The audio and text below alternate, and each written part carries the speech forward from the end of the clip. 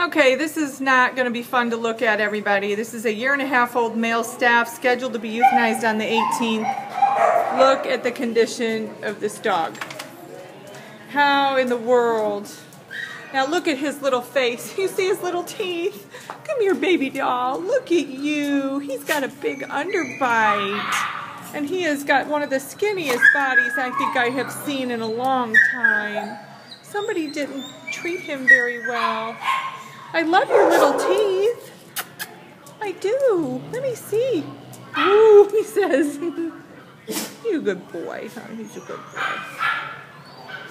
He's got that tail he's wagging. Looks like his little tail's crooked, like it's been broken. Come here, boy.